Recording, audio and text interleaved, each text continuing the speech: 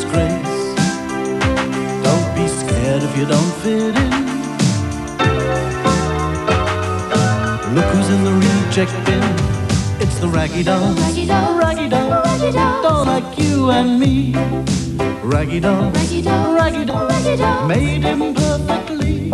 So if you got a bump on your nose or lumps on your toes, do not despair.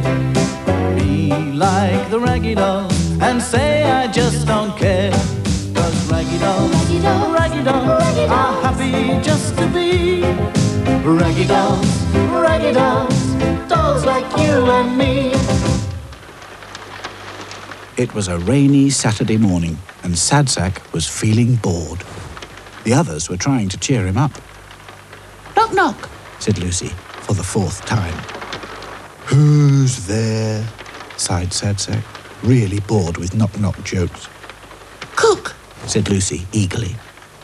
"Cook who?" said Sadsack. "Cuckoo, cuckoo," sang Lucy. "Well, I never. It must be spring."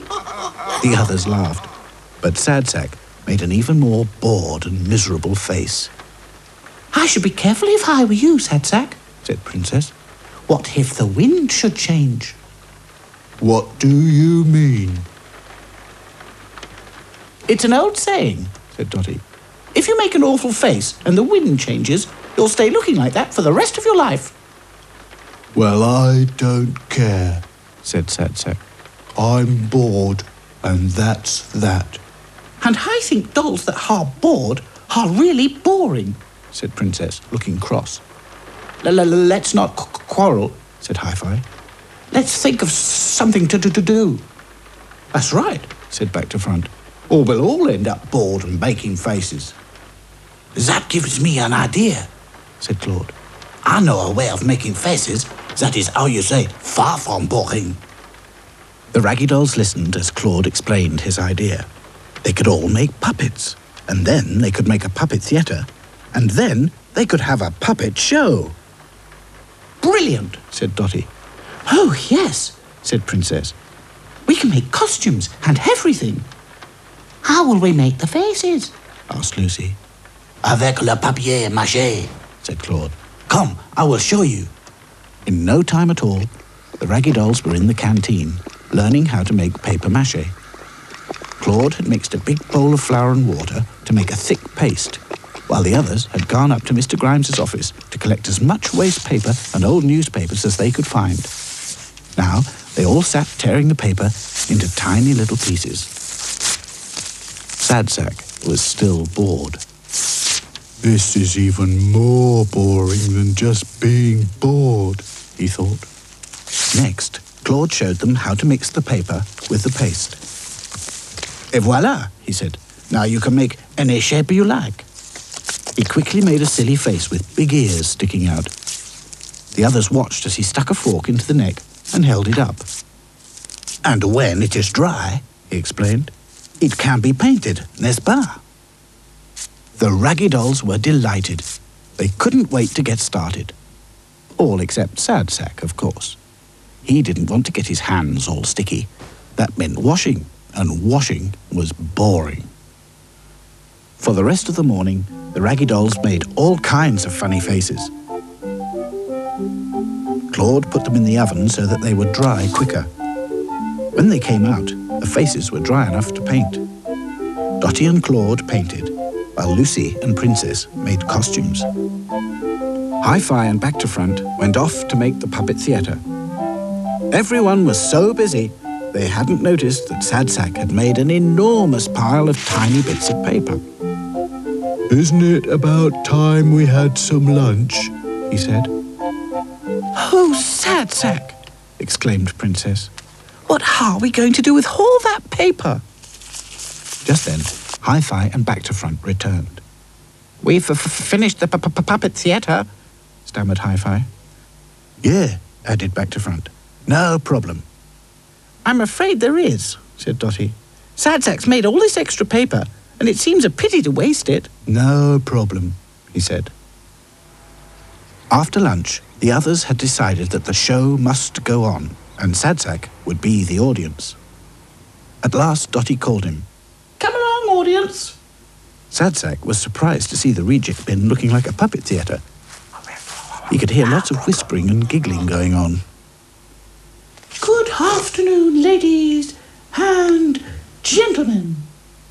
Sadsack looked around. There's only me, he said. Oh, Sadsack, you're supposed to be the audience. Can't you pretend?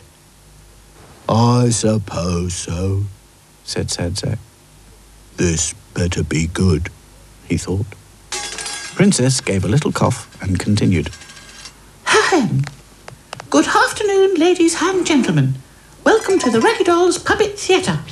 Please take your seats for the most exciting puppet entertainment you have ever seen. Thank you. Hello. Say hello. Oh, hello. How are you today? I'm very well, thank you. How are you? I'm very well, thank you. Where are you going then? I'm going to see the king. Why is that then? I've got to warn him. Oh dear, is something wrong then? Yes, a big fierce dragon has come to our village. A dragon? Oh no, oh dear, I'm all of a dither. Wait, sorry, I'd better go and warn the king. I'd better go and warn the king, then. Sadsack began to feel very uneasy. This puppet show was really boring. Lucy, get off.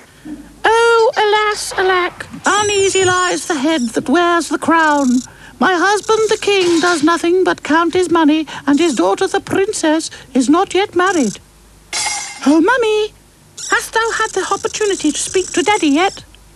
Nay, my fair child. Alas, he is still counting his money. Oh, bother, I want to marry a handsome prince. Your Majesty, I must speak with the king. I have urgent news. A terrible big fierce dragon has come to our land, and is at this very moment approaching this castle. Lucy, get on. 'Tis true, 'tis true. Oh dear, whatever shall we do? Sadsack was just about to boo when he heard a noise behind him. He turned, and to his horror, he saw a huge dragon coming towards him. The dragon gave a mighty roar. I smell someone who is very bored. I eat very bored people. Sadsack begged for mercy. Oh, please, dragon, don't eat me. I promise I'll never be bored again. Never. Do you mean it? Yes, yes, anything you say, moaned Sadsack. Good. Now close your eyes. Sadsack closed his eyes. You can open them now, laughed Hi-Fi. To Sadsack's complete amazement, all the Raggy Dolls were standing round him. Where's the dragon? He asked. Claude lifted up the dragon's head. It was made of papier-mâché. Voila, mon ami. It is only a very big puppet.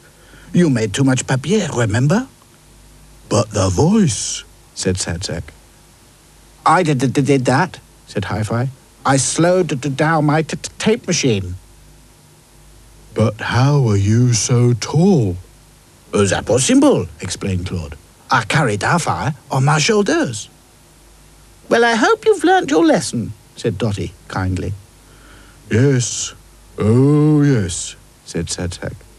Now I know what it's like to be very nearly bored to death. It's not much of a life when you're just a pretty face. Just to be whoever you are is no disgrace. Look around and you will find people of every kind, like the Raggy Dolls, Raggy Dolls, Raggy Dolls, Raggy Dolls, dolls like you and me. Raggy Dolls, Raggy Dolls, Raggy Dolls, Raggy Dolls, made imperfectly. So if you're not at ease with your knobbly knees and your fingers are all thumbs, stand on your two left feet and join our Raggy Doll chums. 'Cause Raggy Dolls, Raggy Dolls, Raggy Dolls Raggy Dolls are happy to see. Raggy Dolls, Raggy Dolls, dolls like you and me.